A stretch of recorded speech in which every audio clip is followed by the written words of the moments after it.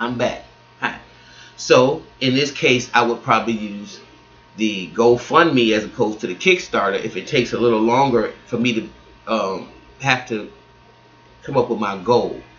Okay, I was very upset when I saw Boyce Watkins trying to reach out to this guy. But what disturbs me most is about all these guys, even from Dr. Boyce Watkins, so I'm not letting him off the hook, or Zoe Williams, who I love a lot. All these young people, and I'm looking at the just the fucking how do you call it? The common, small-minded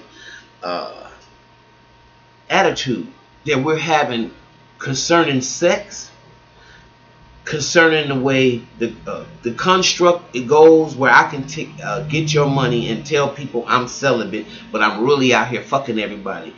And only accountability people will say is, oh, well, that person is single. What the fuck is that? See, you cannot lead God's people. You cannot lead the people, you know, or and I don't. And when I say lead, I mean there are certain things that if I'm going to do, I'm not going to put myself in certain positions to say certain things unless I'm 100% honest with you. And I'm going to tell you first so you won't have to worry about finding out something crazy about me. Whatever it is. Okay, I'm not going to get on talk shows again and say that I'm celibate when I'm fucking out of both draw legs. I'm not going to do that. It's just so stupid. When I can just come out and say, look, I got a whole bunch of character defects that I'm working on. I like a whole bunch of sex. Whatever. I won't get into details, but I would probably pretty much, if you ask me and I feel it necessary to know, and I'm not going to put myself out there like this squeaky clean person, or a person that has the right to tell you how you are damaging a woman and then turn around and do the same damage to her myself. If that's not the epitome of hypocrisy, I don't know what is. And I don't know how y'all feel so fine with that. See, that's a problem for me. Maybe because of all of my old programming in the Nation of Islam. Hypocrisy is one of the most fucked up things you can deal with. You know what I'm saying? So I have that in me. That I really don't have no, I'd be messed up about you. I don't mind you making mistakes. That's fine. But when I see you trying to trick somebody or fool somebody and you a fucking hypocrite, that like what Jimmy Swagger did, getting up and, you know, condemning prostitutes on Sunday morning and talking all about the hoes and shit, obsessed with them, and then all of a sudden you find out he's stroking the streets looking for hoes. See, that kind of shit is fucked up. It says something to your character. You know, I would much rather say, listen, you know, I got a weakness with these hoes. I got a weakness. And I'm hoping that God deliver me. Because he can. Whatever my situation is. But to get out there and be hypocritical about it all is a problem for me. Lastly, when you look about him saying that he's going to uplift and he's doing this for the psychological damage that has been done to the black minds. Did you think about that woman's sons? Because this is a stripper now. She had 3 sons. And how do you think they feel that you use their mama for a jump off? This is the very same behavior that you sitting up here talking about. That you don't want to go for. And that we should stop. But you're the ringleader. And you fuckers don't see this? You fuckers are trying to just narrow this down to, oh, he just got some pussy. That's not half the problem. That's not, I don't think people are upset, that are upset that's taking my position are that upset because he got some pussy. I don't even think that's half of it.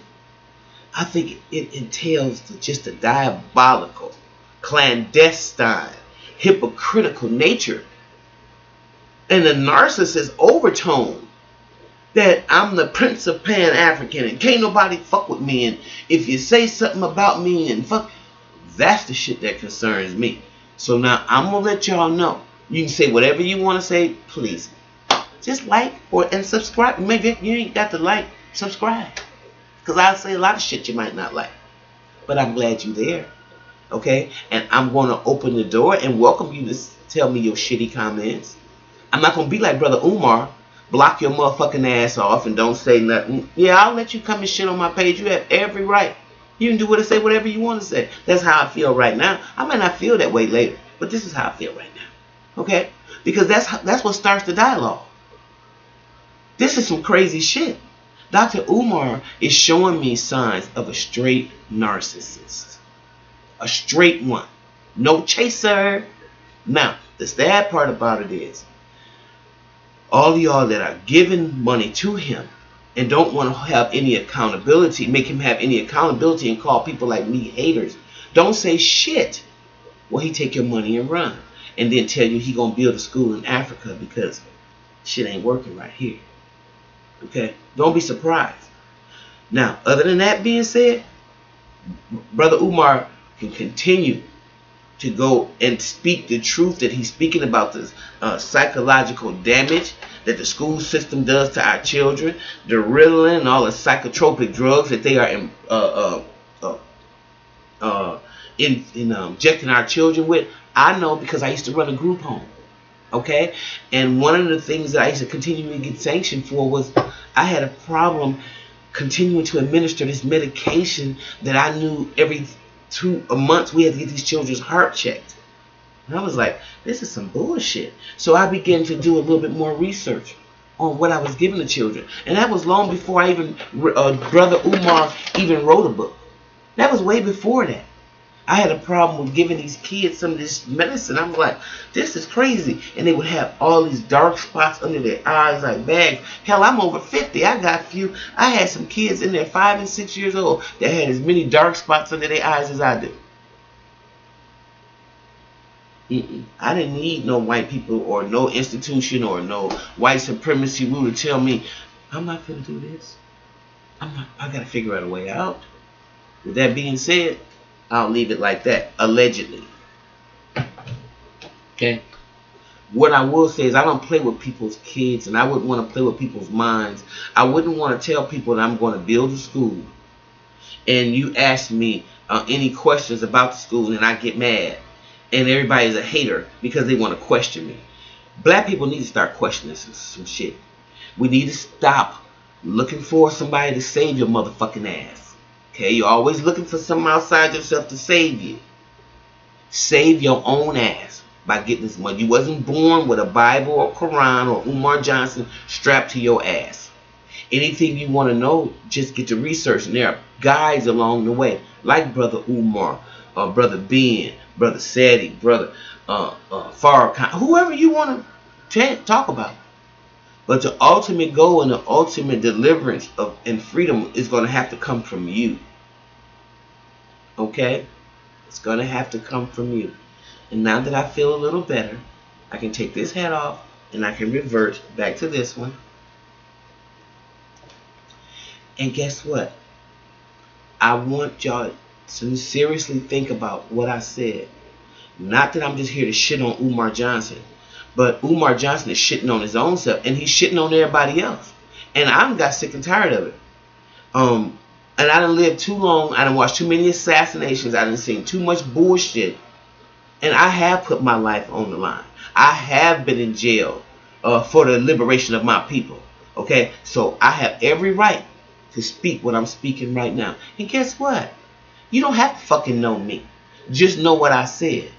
Keep an eye on Brother Umar. Don't sleep on him. And don't keep letting him get away with all this narcissistic type of behavior. Hold him accountable like you would do me or any other person that you've given their money to, your money to. Okay? Be blessed. I appreciate you for being out there. And have a wonderful, wonderful day.